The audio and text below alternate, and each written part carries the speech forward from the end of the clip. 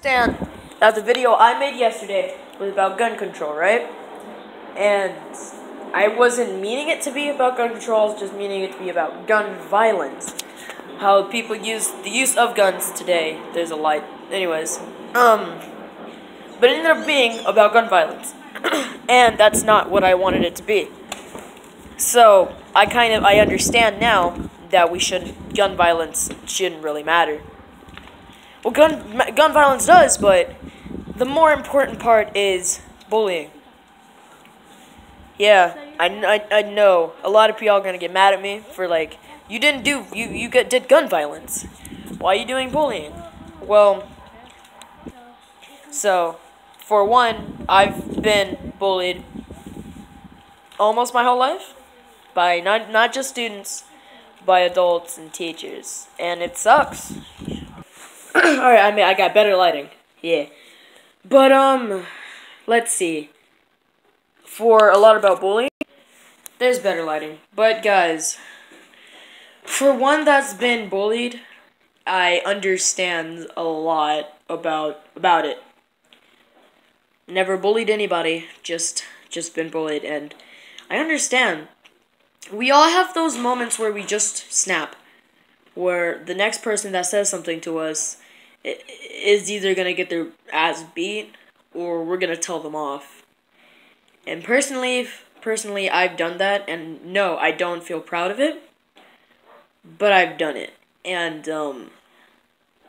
it doesn't feel good, but it feels good to let all of that anger go. You know you're angry because someone pushes you to that limit. You don't just become angry, you know? You don't just be like, oh, I'm gonna decide to be angry. Oh, look at me, I'm angry. No, someone has to force you to be angry. Someone has to mess with you to become angry. You can't just decide. And I know I'm saying this a lot, but the video I made yesterday was not intentionally, but was about gun control apparently, and I've been told.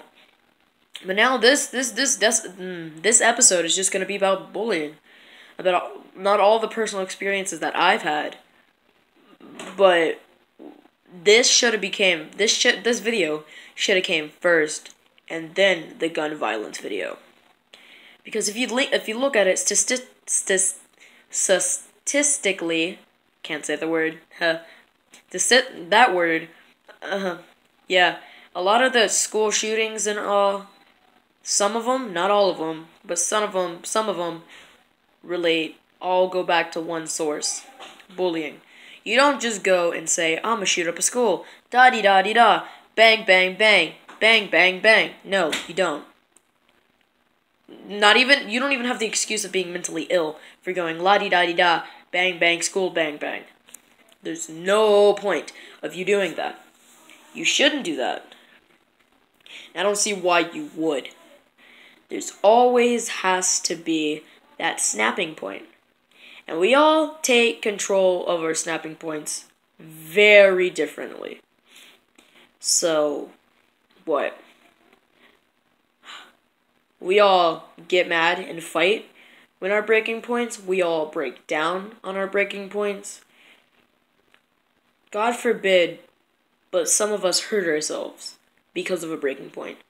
Do you know how many suicides, kids killing themselves because of bullying? Just saying, hey, can you please stop messing with me? Can you please stop calling me names? Can you please stop calling me names? That doesn't help. It's never gonna help. Saying that won't help. And personally, I've done it all. I've fought back. But it doesn't get any better. And personally, I've done everything. I've stopped. I took a deep breath. And I let it go. I let it all happen. But it gets to a point where I can't take it anymore. Where it hurts. And This video is supposed to be, and it is about bullying. And school shootings and suicides. And why all these recent deaths of kids because of bullying. Who remembers that one kid that brought 2 knives to school? Threatened to slash and cut kids. You know why he did that? Because he was being bullied. Do you know why the dude at the Parkland, or in Florida, the shooting a couple months ago? Because he was being messed with and bullied. A lot of these school shootings aren't just so they can get famous. There always has to be a reason. They don't just decide to shoot schools. There has to be an origin to that anger. An origin to you wanting to hurt other students, other kids, your own friends. There always that breaking point. Some of our breaking points are farther than others. Some of ours are smaller. But no matter what, we gotta stop. Just because you bully someone doesn't make you big and tough. It makes you small and weak. Preying on other students, taking away their life energy and preying on them. Sucking the life force out of them. And it's not a good thing at all. A lot of these school shootings were not just shootings just so they can shoot. A lot of them were because of bullying or them being messed with, either at school or home. And school districts aren't... I was told a lot that back in the day, you were allowed to say, you know what, let's go take care of this and fight. It was okay to fight. And it was okay to stand up for what you believed in. It was okay to feel like you don't have to keep it in. It was okay for you to let it all go. But now, they're raising just a whole bunch of sissy babies. They don't fight. And whenever they do fight, they get punished hard. They don't like when kids stand up for themselves. It's like a moment where the schools, I'm talking about schools, feel powerful. They feel like since we're kids, we have no emotions. We don't have anger. We don't want to let it out, and that's not true. We all gotta let that out somehow, some way. And like I said, it's either through fighting, crying, weeping, writing songs, or poems. There's always that one way someone lets all that anger go. And not everybody lets it go in the same way. So, what are we gonna do? Are we gonna keep on letting these kids get bullied and these kids take other kids' lives? Or are we gonna put a stop to this? And I know everybody's like, it's a thing that happens, it's life. You gotta learn to go through it to be tougher, to have tough skin. You know what I say? I say, screw tough skin. We're human beings. We're not no animals. We gotta treat each other with respect. Respect everybody. School districts now don't let that happen anymore. They keep the kids under their thumbs like a pin. And they don't let, if one gets out of line, that kid that's out of line gets in big trouble. And that's not how it should go. So, how do I say this?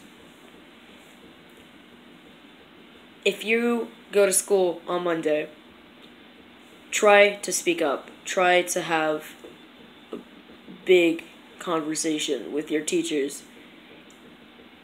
And see if they will let you talk to the whole class. And it doesn't matter if you're afraid or scared. This is the only way the word's gonna get spread. Nobody's gonna listen to Donald Trump say that, he's going to try to stop things. Just because you try to stop something doesn't mean you're going to do it. Just telling a kid to stop is not going to make them stop. You got to give them hard consequences. Make them remember. That's why kids resort to fighting.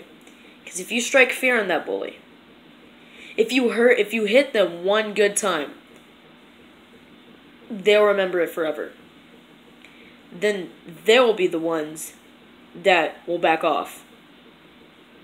They'll be the ones that feel weak because they know you're not weak anymore. There's always that breaking point. Yeah, I understand that some of y'all don't fight, and some of y'all do. But that shouldn't be the way to handle it. You shouldn't fight. But you know what? These bullies aren't going to stop. Speak up for what you believe in. If you don't, then how are people going to understand what you mean? There is no way that they're ever going to listen. You got to speak up. Well, I mean, hey guys, this is just me speaking. But, yeah, try to speak up at schools, guys. Try to alert all your friends that you know bully someone. Try to help them not. It's not cool to become a bully.